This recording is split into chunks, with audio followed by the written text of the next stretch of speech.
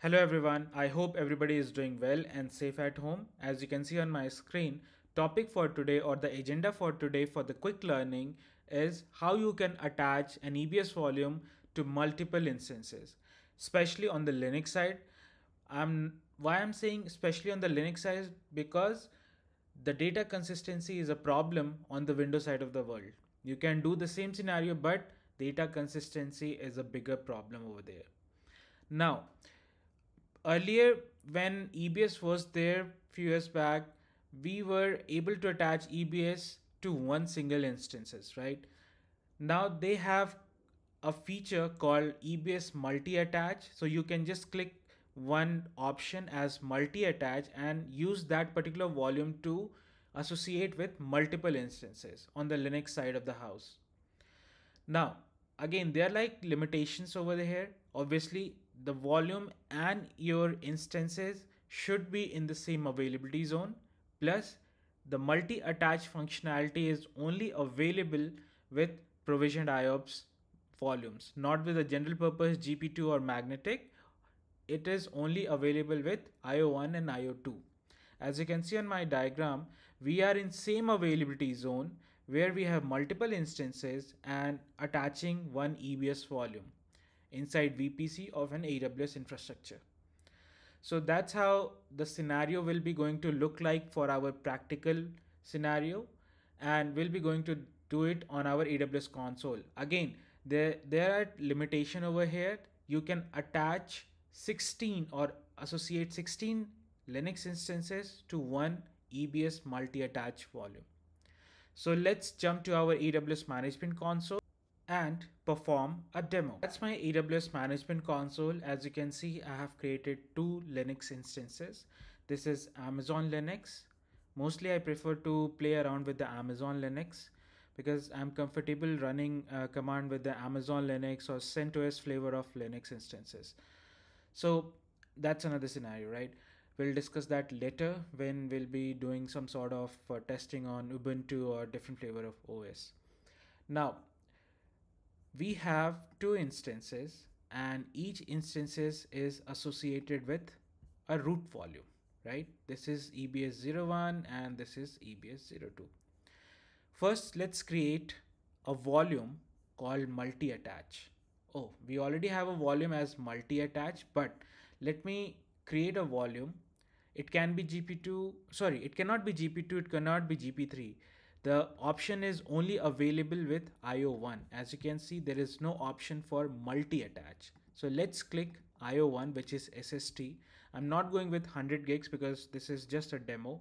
So why to pay for 100 gigs? And for IO1, which is basically a faster SSD drive, for 5 gig, the IOPS, minimum IOPS is 250, as you can see over here. Sorry, the minimum is 100, right? So depend upon your requirement, you can play around with it. Availability zone, I believe I have created my instances in 1B. As I said, the volumes are zonal specific. So you can only attach volume to an instance if they are on the same zone. There is an option of EBS multi-attach. Let's click on that. You can encrypt your volume. I don't have a custom key, so let's go with the default. Always prefer to use the security. Now let's give this name as multi-attach 2 because I already have a multi-attach name tag. So let's create a volume.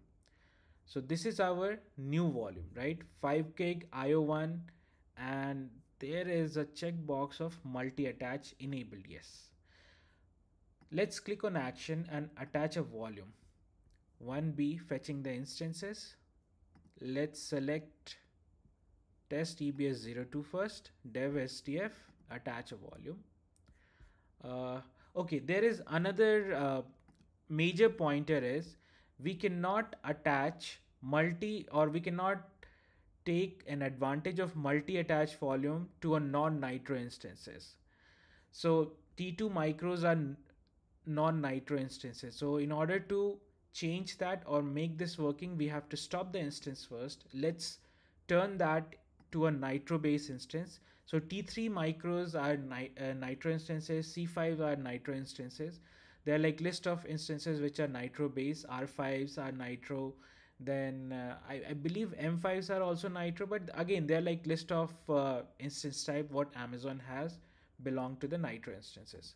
So let's wait for this instance to stop. This instance has nothing over here, so ideally it should be fast. So let's wait for it, and we'll be going to change the instance type real quick. And then we'll try to attach the volume. Okay. First instance is stop, instance setting, change instance type, and search for T3. T3 micro, apply.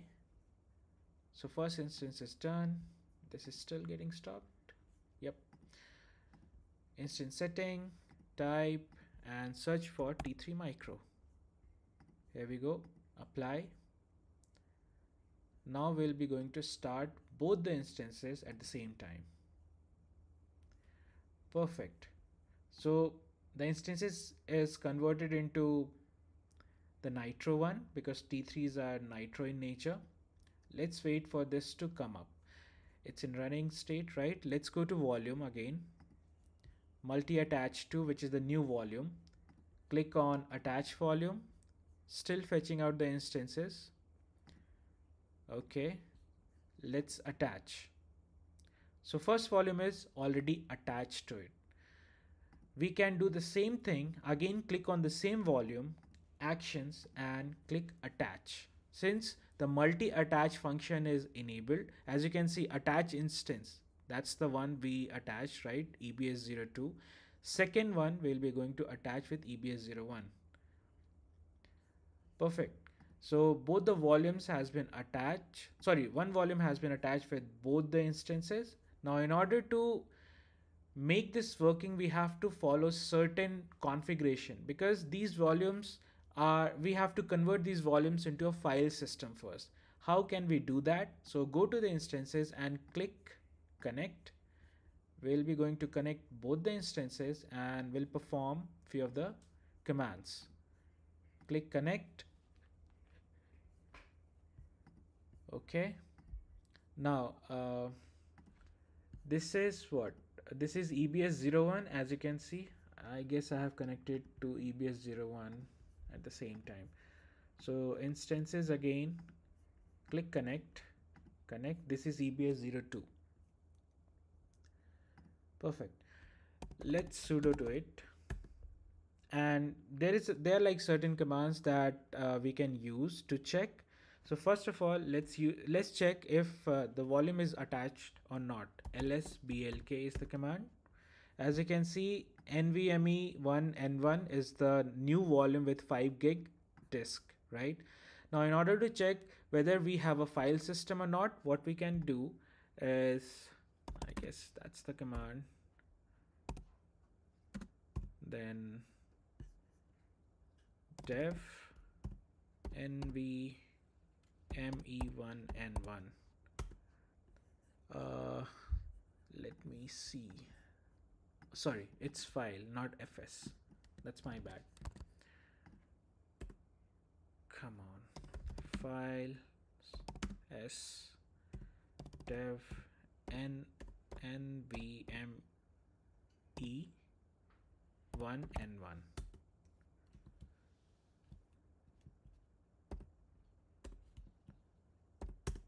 Okay, as you can see, it's showing data over here, which means this doesn't have a file system into it. We can check the same thing on this other server, which is basically EBS 02. I'm into EBS 01. Let's go to EBS 02, sudo to it, and we'll use the same file nes def NVMe1N1.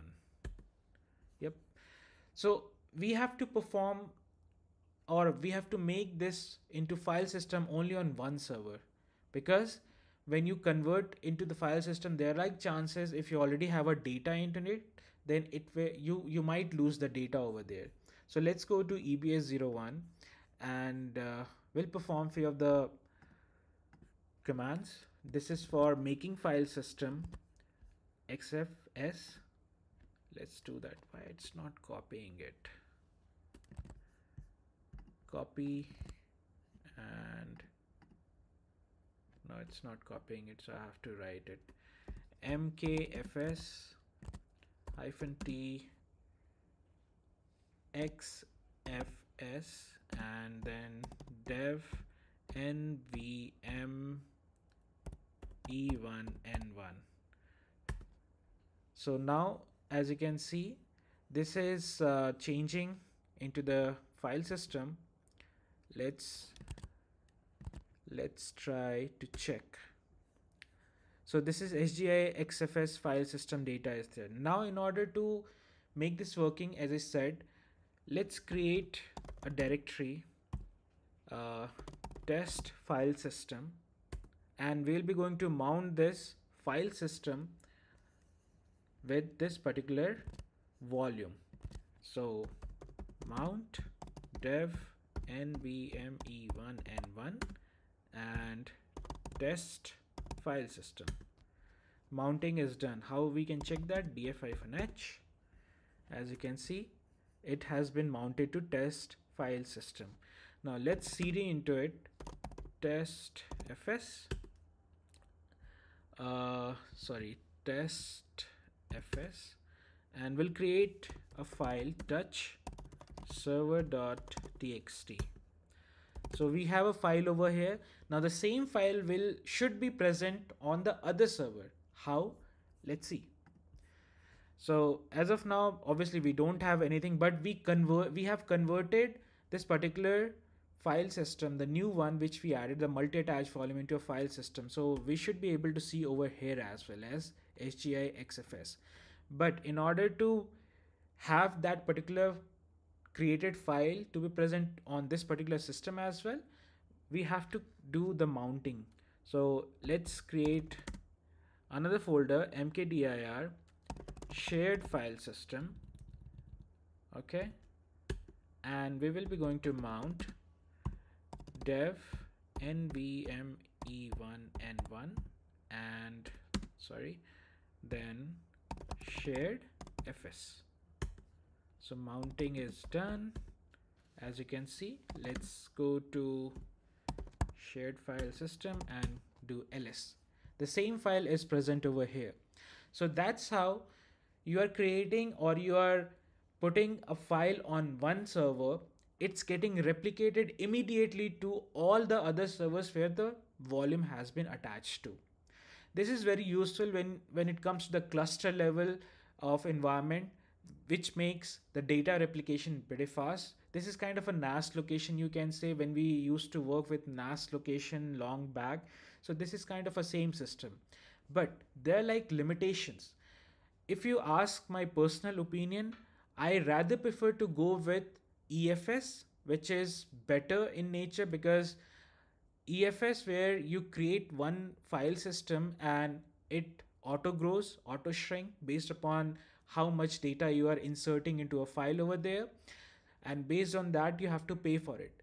The same functionality is not present over here. This is just like another EBS volume where you have to manage the capacity, where once you increase the volume, it cannot be decreased. Another limitation is you cannot modify this particular volume once created.